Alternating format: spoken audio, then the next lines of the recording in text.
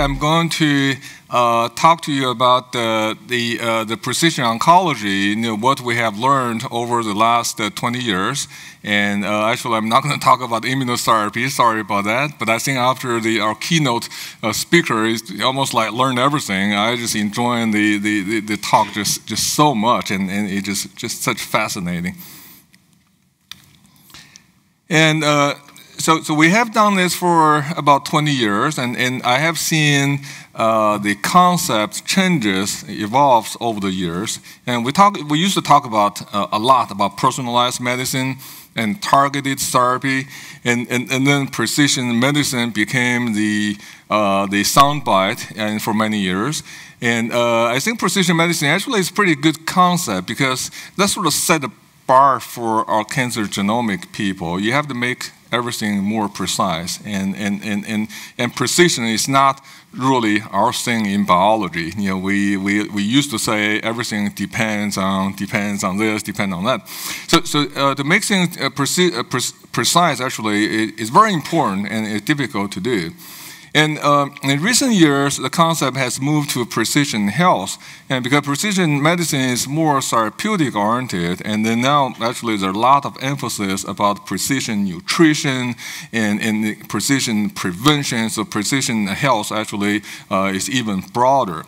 And then we have been talking a lot about disparities. There are many health disparities in our country and around the world, and we have to make sure the new technologies are going to benefit more people and more patients, not just a few people who can afford the expensive therapeutics. So I think all of us is the latest concept and along the same line of the precision oncology in general. So I think that the terms can be different, but I think the core of the challenge and the mission remains similar. And so we want to make cancer management more precise based on genomic mapping and molecular characterization. So I think that is sort of the central point of precision medicine. It's easier said than done, but I think that's our goal. And I think cancer genomic has been the engine, has been driver for precision medicine. And there are many international consortiums, and I think the best consortium is the TCGA. It's supported by NCI. It's really served a role model for everybody globally because the data sharing is just so important. You can do all the fancy stuff if you don't share data, and then there's not much impact you can get. And TCGA really set the example of sharing data globally. And data is out there. Anyone in the world can get access to the huge amount of genomic data. So I think that's actually, NCI should be really well recognized for this tremendous effort.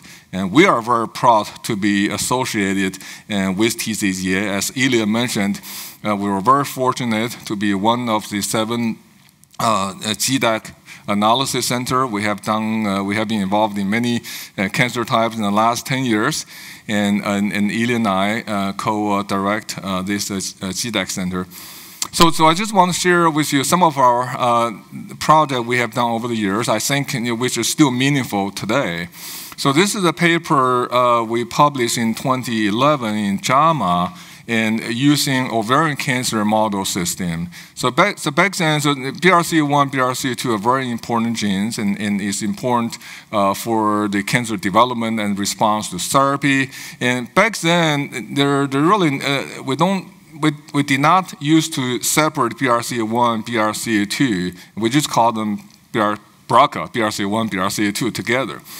So the TCGA data for the first time allowed us to actually look at the BRCA1, BRCA2 mutations separately because their sample size was getting bigger. And then, so this was done by Da Yang and Sophia Kuhn, 2 postdocs in the lab, and Da already has his faculty position in Pittsburgh. He just got his first R1 last year, so he was very excited. And so we reported in that JAMA paper, so we found actually BRCA2 mutation is more linked to mutation burden. At that time, we don't talk about mutation burden. We called it hypermutation. So basically, we see there's more association of BRCA2 mutation with the number of mutations in the tumor than BRCA1. And also we found I don't have the slide for it. We also reported, and the BRCA2 mutated ovarian cancers are more responsive to cisplatin-based chemotherapy, and the patient actually survive longer. And of course, now it goes above the cisplatin-based therapy, and now there's a PARP inhibitor, and there are several products, and BRCA2 mutation, BRCA1 mutation has served as a marker for treatment with PARP inhibitor. And so when we first published this paper, actually it caused some controversies, and a lot of people did not feel very happy, and the BRCA2 actually was a better marker than BRCA1 mutation. And there were a lot of criticism, and so we were actually very happy. This finding has been validated in the last several years, not only in ovarian cancer. We also see it in multiple cancer types. So this is a paper we published in PNAS and focusing on gastric cancer. This is the international collaboration between the many institutions in the U.S. and Tianjin Cancer Hospital. So in that study, we reported when we actually combined the TCGA data in gastric cancer, the study group, I think Ilya was leading the working group. When we combined those two data sets, and we saw the same thing. So BRCA2 mutated gastric cancer are more responsive to chemotherapy, and then the patients survive a lot longer. In the last several years, we have seen this in pancreatic cancer. BRCA2 has been a very important marker for pancreatic cancer, and also for prostate cancer. And Ru Qinanyan just came over here, give a presentation, and he actually said BRCA2 was a much better indicator for a response to the PARP inhibitor in prostate cancer than BRCA1. So we were actually very happy, and this all started from the TCGA study. And the second story I want to describe to you briefly in the cancer genomics, and it has really allow us to identify a clinically relevant patient population, and which can really change the patient care. And so this is a study we used the endometrial carcinoma, and this was published in GNCI a few years ago by the first author Yuexin Liu, and Russell Brothers is our pathologist. So we know the endometrial cancer affect a lot of young women and relatively young women, obese women. And the textbook endometrioid endometrial cancer, actually they consider actually pretty good cancer because they survive longer, and a lot of patients, the surgeon can remove the tumor and send the patient home, and then the patient actually pretty much cured. But however, they always know there's a subset of patients, even though they're the early stage endometrial cancer, they're young, and after surgery, they always come back. The tumor come back and recur and metastasize. So we want to identify this group of patients, and if we can identify this patient, and perhaps this patient can be treated differently. So using the clustering analysis, actually we identified 4 clusters, and the first 2 clusters actually are the early stage and early low-grade tumor, and then so we're very interested in the first 2. So if you look at the first cluster, actually this is a textbook cancer type. They're very hormonal related. So ESR1, PG1 is high. So this is a very typical textbook and sort of good prognostic endometrial cancer. So we identified cluster 2, which is highly interesting. So they're not as hormonal dependent compared to cluster 1. And those patients are young, they're obese, and actually the patient, they're doing worse. If you look at their survival, they're actually even worse than some of the high-grade tumor. And so we saw that we have identified this group of patients, young obese women who had a tendency to come back and to recur. So we want to understand the genomic signatures for those patients. And so as you can see, like cluster 1 and 2, the early stage and low-grade tumor, they actually have low mutation burdens. Now we call it tumor mutation burden. We didn't used to call them before. And so they have low mutation rate, and the high-grade tumor, they have much higher mutation, the mutation burden. And so, but if you look at, so basically they're doing worse, not because they have a lot of mutations. And so we look at the specific mutation, as you can see here in the lower panel, and this group of patients essentially all have beta-catenin mutations in exon 3. And that's important in the Wnt pathway. And so we think we have identified the molecular signature for those poor prognostic, the endometrial cancer patient. And then, of course, we want to design some treatment for those patients. But there's no drug for beta-catenin mutant. And however, we know the beta-catenin pathway really well. It activates in Wnt pathway, activate cyclin D1. And then because the cyclin D1 also activates CDK4 and CDK6, and then there's a drug, palbociclib, and actually there's a several drugs which can target in CDK4, CDK6, and this is cyclin D pathway. And actually this is the basis of Project 2 for the uterine cancer spore project at MD Anderson, which Russell and I co-lead. And so they're recruiting patients, and then we hope those group of patients can actually benefit from this targeted therapy. So we think this is by identifying in a subgroup of patients, and which it really can change how the patient get treated, we hope. So I think we're going to see a lot more of these examples in the future. And so those are work I did at MD Anderson Cancer Center, and then 3 years ago I moved to Wake Forest Comprehensive Cancer Center, and I was very attracted by the precision oncology programs at Wake Forest Cancer Center. So there are two arms in our program. One is a tumor tissue-based next-generation sequencing, and one is a liquid biopsy to look for cell-free DNA mutations. And for the tissue-based profiling, we're the founding member of Precision Medicine Exchange Consortium, PMAC Consortium. It's organized by Foundation One. So we're using Foundation One platform for panel sequencing. And we're actually pretty fortunate because about a year and a half ago, FDA approved the Foundation One panel for tumor profiling. Actually, this is only in the FDA approved test. And what's important is, and this test is also approved by Center for Medicare and Medicaid Services, so CMS approved this test. So that means the test can be covered by insurance. And so that means this strategy, this technology can benefit more patients. So we're actually pretty excited, being the founding member of this consortium.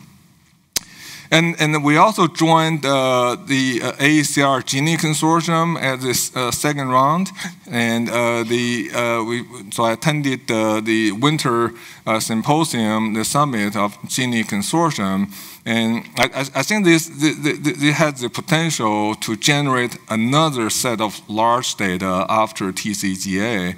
And then with 70K patients with genomic and clinical data. So we're very excited, and this is another data set which we can investigate many precision oncology related projects.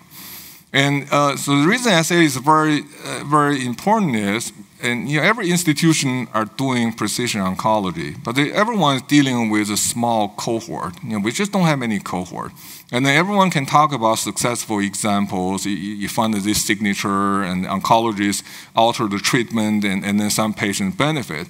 But however, you just don't have the statistical view. Is it really statistically significant? And then the AACR Gini registry, I think, will hopefully allow us to do that.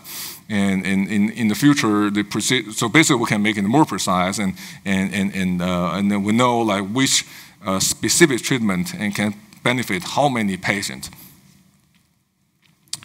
So I want to talk a little bit about Winston-Salem. And the Wake Forest Comprehensive Center is located in Winston-Salem. I think this is the only city in the U.S. With two tobacco names in our city.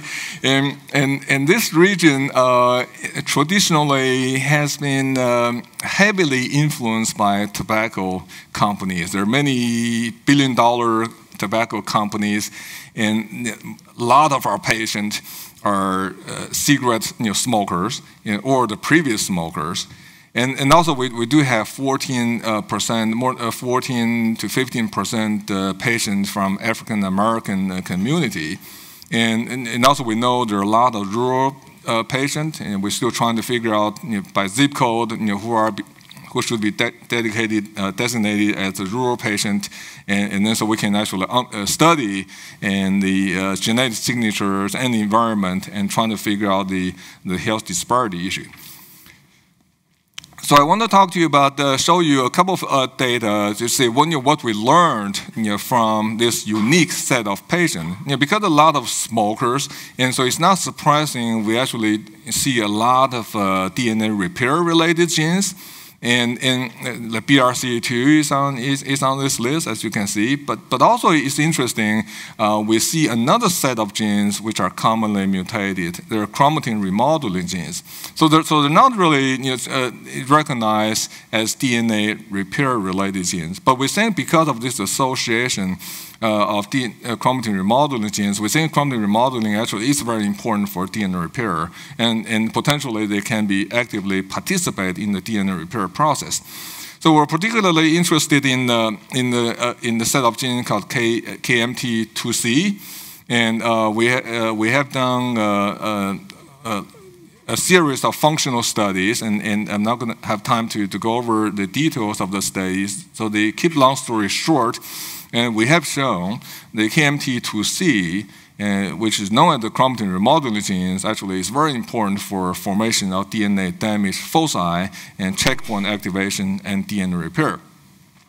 And we know the mechanism is recruited to DNA damage site by ARGO2 and small non-coding DNA damage response RNA.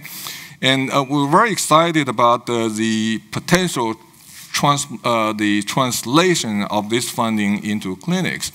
So we know BRCA2 mutation actually is not as common in lung cancer, but the KMT2C mutation actually is a lot more common. It's 10 times more common in lung cancer, non-small cell lung cancer, than BRCA2.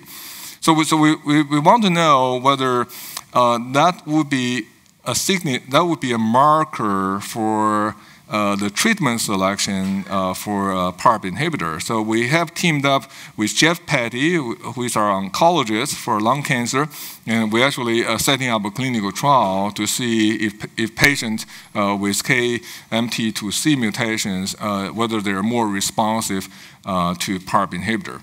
And lung cancer is a major challenge in our area, and also for the whole country and the whole world. So we hope this project will lead to some impact in patient care. So another aspect I want to tell you is, and we're very interested in health disparities. And so we want to know, whether the cancer from African American patients, they have different mutation profiles. And so by analyzing our cohort, we indeed found some genes which are more mutated in African American cancers, and some genes are more amplified, and so we indeed see the difference. And Vestin and Ilia, we actually look at the TCGA data, and actually we found validation of more p53 mutations in African American patients. And so we don't really know why we see more p53 mutations in African American patients. There are multiple potential factors we want to look into. One actually very interesting aspect is the menthol cigarette, and I think FDA is trying to ban the menthol cigarette, and the menthol cigarette has been targeted to minority African American communities heavily. And so we think it's possible menthol may play an active role in combination with mutagens in cigarette in causing more mutation. Or you may just cause more addiction, so the patients are more exposed to the mutagen. So those are the topic, and we're actively pursuing. And also alcohol. Alcohol has been shown as an important mutagen and for a number of cancer types. And so the combination of alcohol and cigarette may actually have some impact. So the last few minutes, I want to describe to you about in our liquid biopsy program, which I find it very fascinating, very, very exciting. And this is, again, a collaboration with my colleague in Tianjin Cancer Hospital and our oncologists at Wake Forest. And so in recent years, there has been a considerable growth in literature supporting the value of circulating tumor DNA in cancer diagnosis, prognosis, and understanding tumor heterogeneity and clonal evolution, treatment selection, and monitoring of disease progression and response and resistance to therapy. So you basically see explosion of publication in recent years just because the technology has been so much more powerful in detecting mutations. And so we started this project by analyzing about 177 patients treated at Wake Forest, and those patients, the blood was drawn, and then we isolated the DNA and sent it to Garden Health using the Garden 360 platform, measuring 70 genes. And so at first I thought, well, I did not really expect too many surprises, and I thought, well, just like in tumor sequencing, you're going to see more mutations in late-stage tumor compared to early-stage tumor. But then when we analyzed data, we actually were shocked. And so if you can see this stage 1, 2, 3, 4, the early-stage tumor, you already see a lot of those tumor-driving mutations in the circulation. They're already in the blood. And the pattern is not so much different from the late-stage tumor. And also we know the more mutation you see in the circulation, the patient actually is doing worse, and no matter what cutoff you use. And so it's clearly is very impactful. And then there's some patients that we actually have the liquid biopsy and the tumor tissue sequencing. So we were asking the question, where those blood mutant DNA, where do they come from? And you were saying if the tumor, they're large clones, and then they can easily get the tumor into circulation. But actually, that's not the case. Using clonality analysis, we have identified many like minor clones, like harboring p53 mutation, NF1, beta-catenin mutation, and those, even though they're a small number in the tumor tissue itself, but you already see that in the circulation. So those probably are really the drivers. They can get into circulation, and then they're probably going to drive the metastasis, which really kill the patient. So that triggered a lot of discussion among ourselves, and so we know currently tumor patients are staged by the TNM system. TNM system has been around for many, many years, and so you look at the tumor size, look at lymph node involvement, look at metastasis.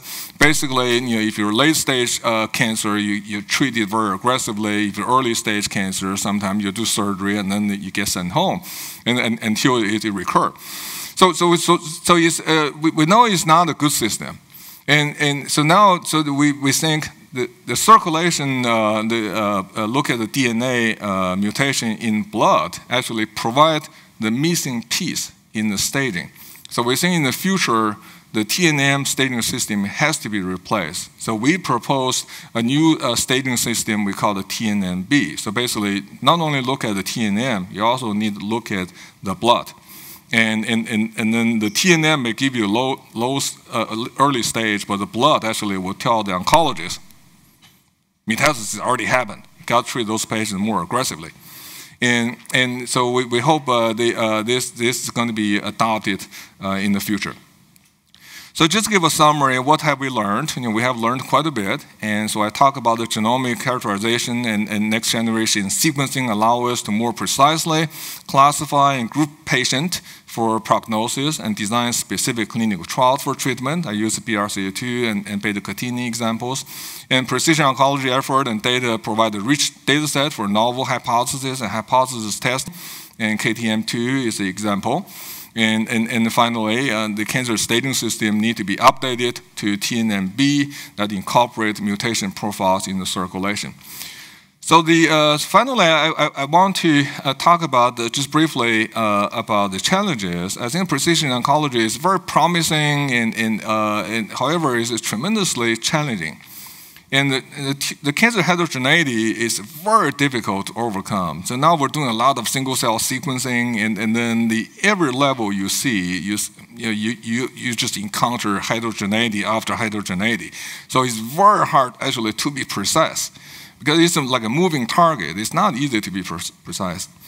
And actionability issue, we have identified many mutations, but most mutations, there's no drug. Right now, probably only like 10% of patients, you get the mutation profiles, and then you can actually change the treatment strategy. Most patients, you just have nothing, you just don't know what to do because there's no drug available. And that may improve with all the pharmaceutical companies developing new drugs, so this may improve. And reproducibility is another big issue. There's a lot of studies based on small sample size. So I think the Gini consortium may help there. And cost issue, people don't talk about it too much. And all those like immunotherapy, for example, it's just so expensive. And very few people can afford it. And it really can bankrupt your family to gain life just for a few months at present. And so this thing, this cost has to go down because it generates a tremendous disparity issue. There are very few people who have a lot of money, they can afford it. Most people cannot afford it. And then I want to point out that because working with oncologists day in, day out, and then there's a major physician burnout issues. And the precision medicine is very difficult because it requires oncologists to talk to everybody, insurance company, pharmaceutical company, talk to the patient. It just takes tremendous amount of time, and then they just don't have the time. They just feel burned out all the time. But of course, PhDs are burned out too, so not just MDs. And then there's a lot of physician fear. I think people don't appreciate as much because the physician, they were not trained to understand all the genes, all the gene mutations, and suddenly they get a set of molecular data, and they have no idea how to interpret the data, and this gives them huge headaches just looking at those mutations. And so I think the future has to be team medicine and team science. So basically, the clinical oncologists and basic scientists, genomic scientists, basically have to work together and to interpret the data and jointly design strategies to treat the patient. I think if we work together more efficiently, and then I think the patient will benefit, and more patients will benefit. So I'm still very hopeful, even though there's a lot of challenges. Thank you very much for inviting me to give the presentation.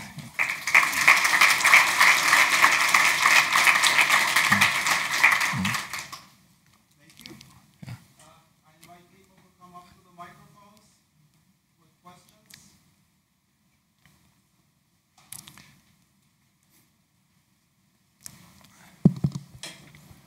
Great talk. Thank you. Yeah. You made the disclosure that you're not an immunologist when you started. So I'm going to make the disclosure that I'm an immunologist and I don't understand all the genomics. But when it comes to the endometrial group that you presented, I was struck by that cohort 2 that had low mutational burden, but had the mutation in beta-catenin. So I'm particularly interested, given the work we've been doing and many groups have been doing, a couple hundred peer-reviewed publications on the impact of infiltrating T cells in the tumor. Have you been looking at that in that cohort of endometrial cancer patients? I mean, that seems like a perfect group to look at one of the defects and potential opportunities of maybe even less expensive immunotherapy that you could be employing there. Yeah, that's a good question. There are actually publications and there immunotherapy being used to treat the endometrial cancer, but probably not that particular cohort, and because that's still pretty new, and so far it has not been used very much for endometrial cancer. And so we had a lot of discussion with our oncologists, and our oncologist view is immunotherapy is so expensive right now, and then the endometrial cancer is not considered the worst cancer type, and so they just don't think the immunotherapy should be used to treat the endometrial cancer. So it's not really science-based, it's more cost-based. And so having said that, we actually put in a proposal to study how the Wnt pathways may potentially suppress immune response. And we probably put it in too early. We put it in, I think, like 5 years ago, and to CPRIT in Texas. And the reviewer actually at that time they did not appreciate the immunotherapy back then, and it was not funded. And I would love to do more work along that line. Yeah, I guess my last question, a little sub-part of that question is, have the T-cell infiltrates been enumerated or assessed like they've done for the immunoscore in colon cancer in endometrial cancer? We haven't done that ourselves. Yeah, but I think it's a good thing to do. Yeah, we can. There are two ways we can do it. You can use a bulk DNA sequencing and then to computationally. Ilya has published a paper in immunology, immunity, and to talk about predict the different immune population in tumor. So we can do that. I'm sure you have that in your paper already. And then another project actually we're doing right now, we're just at a very, very early stage, and we're doing actually some single cell sequencing, and we have accumulated a few endometrial cancer projects. In particularly, actually, we're interested in comparing the different racial group, and do we see different immune cell compensation, but we don't have the data yet. But I think I agree that should be a very informative set of study. Yeah. Okay. So very nice talk. So I really like the notion about including the blood disseminations into the tumor staging system. So I was wondering, in your opinion, in addition to the circulating tumor DNA, and I would like your idea on whether or how we could include this other circulating tumor material, like circulating tumor cells or exosomes, those kind of things in the blood in the tumor staging system. Yeah, that's a good suggestion. And so right now we are very sequencing centered. And so I think in principle you can easily incorporate other molecules like microRNA, for example, and circulating tumor cell is certainly important. It has been studied for many years, and I agree with you. I think we can look at many factors in circulation, and just right now it's just a concept, and then we have to look at all the factors and then eventually decide what are the most clinically relevant and important, and also not too expensive factor to include for the clinical testing. Yeah. Yeah. Thank you. Thank you. Yeah.